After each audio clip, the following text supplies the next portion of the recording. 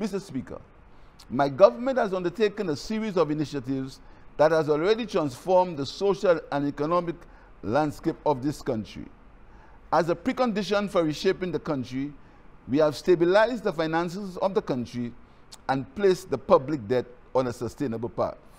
We have established the youth economy, re-energized and repositioned the tourism sector, expanded education opportunities and scholarships for students in keeping with our one university per household, provided tangible support to teachers, parents, public officers, farmers, fishers, pensioners, micro, small, and medium-sized businesses, created employment for sportsmen for the semi-professional football league, improved the ease of doing business environment, expanded health care, access for the elderly, pregnant mothers, diabetic and high blood pressure patients, equipped law enforcement with the appropriate training and operational equipment to combat crime, enhanced the protection of our natural patrimony and the environment, advanced the digital transformation of government services, implemented tax reforms and tax amnesty to citizens and businesses, and improved the tax refund processes.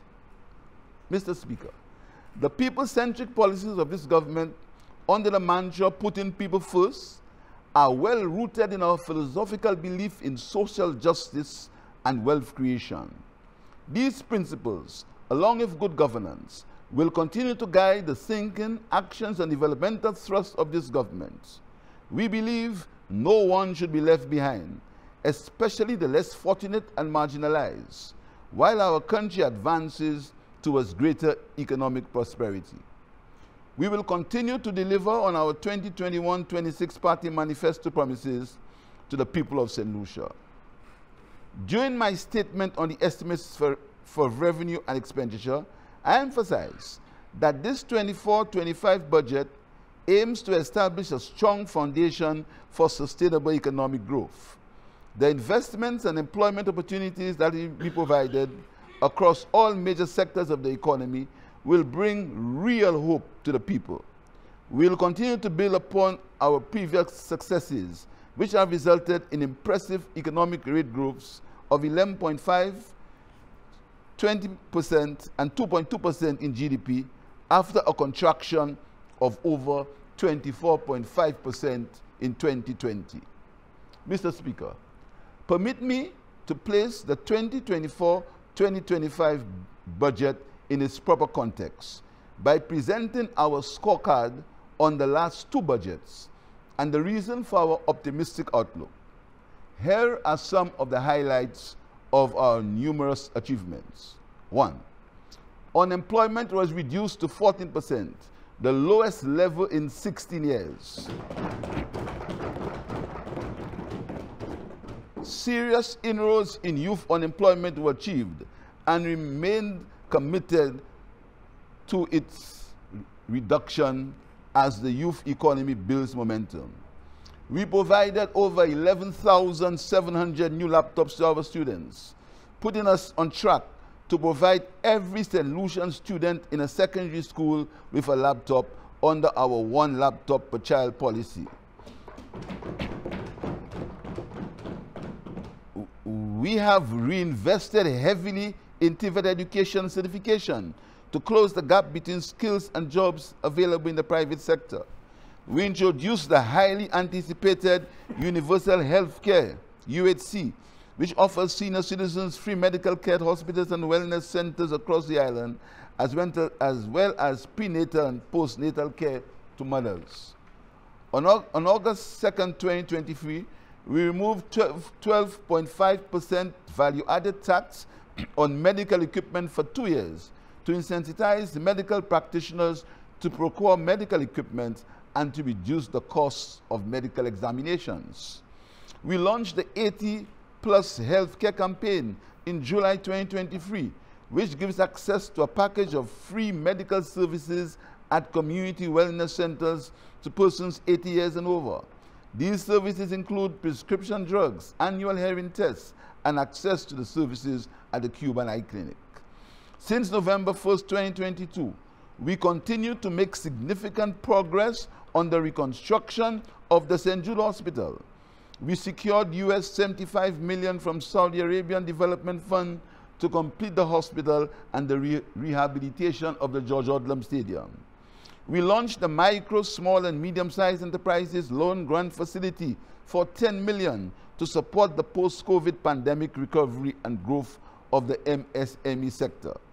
In March 2023, we paid millions in outstanding back pay to public servants.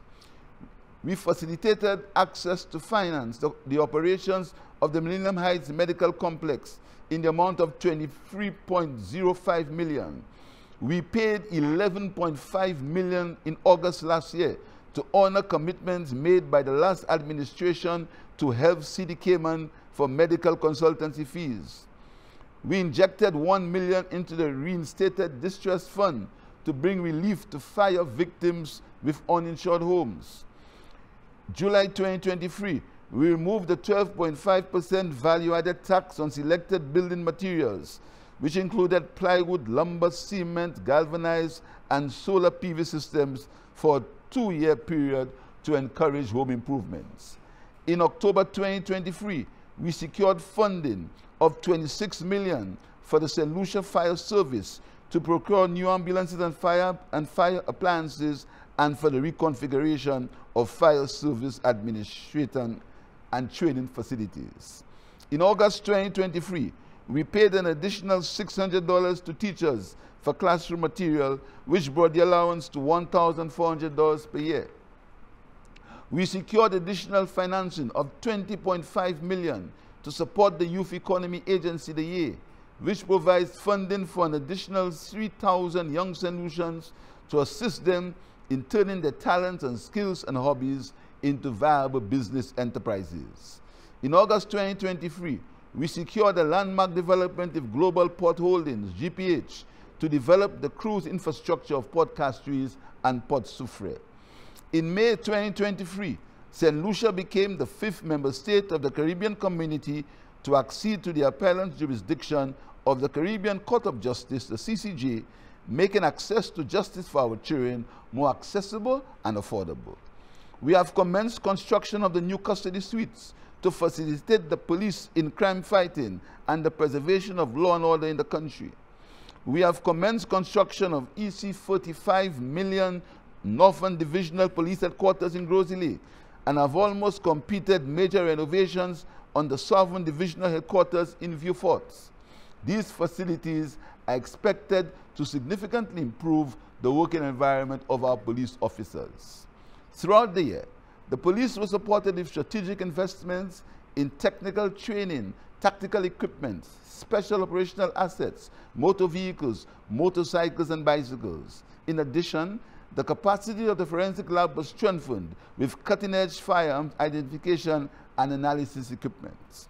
In November 2023, we made a one-time payment of $600 to approximately 3,000 government pensioners, amounting to $1.7 million, in addition to $500 payment in November 2022, amounting to $1.4 million. In December 2023, we began providing income support payments of $1,500 per person to 500 households in the informal sector workers who are adversely affected by the COVID-19 pandemic. This will continue into the new year with $5 million set aside for that program. The government paid over $20 million in tax refunds to taxpayers in 2023. In April 2023, we extended the 100% waiver on interest and penalties for individuals and businesses on all taxes, including VAT and withholding tax, provided that these taxes were settled in full by May 1st, 2024. We have removed withholding taxes of 10% on small contracts up to $10,000 to provide more disposable income for small contractors. After inheriting payables of $160 million due to local businesses, the government has settled 50% of these payables, effectively injecting $80 million into the local business sector. To assist with combating imported inflation, the government continues to subsidize the 20 and 22-pound cooking gas at an average of $15 per cylinder, which amounted to 8.1 million during 2023 and 13.4 million in 2022. Throughout 2023, the government heavily subsidized the price of flour, sugar, and rice, amounting to 11.5 million in 2022. In 2022, the subsidy on flour alone was 8.9 million, of which 5.6 million went to bakers and 3.3 million went to the public. We removed the 6% service charge on price control products. We removed VAT charges on sanitary products for women and placed those products under the price control list of items, which meant a further reduction in costs by the removal of the 6% service charge. We launched a 27 million project to assist farmers in building adaptive and adapting capabilities, harvesting rainwater, practicing soil conservation management, and developing green agro-processing facilities and parks. We commenced work on the Shoresel fishing port and the Dennery fish landing facility. We have also started work on other fish landing facilities and the construction of the Miku jetty and fish landing facility. Qualified fisherfolk with valid licenses who are affiliates of registered fisherfolk societies now receive a $2.50 per gallon fuel rebate, up from the previous $1.50. Construction work has started on the Labrie Markets and Square. Construction work has started on the Larissus Health and Wellness Center. These, Mr. Speaker, are just some of the many initiatives undertaken by this government that have brought meaningful change to the socio-economic landscape of our country and the lives of ordinary citizens who deserve a better St. Lucia.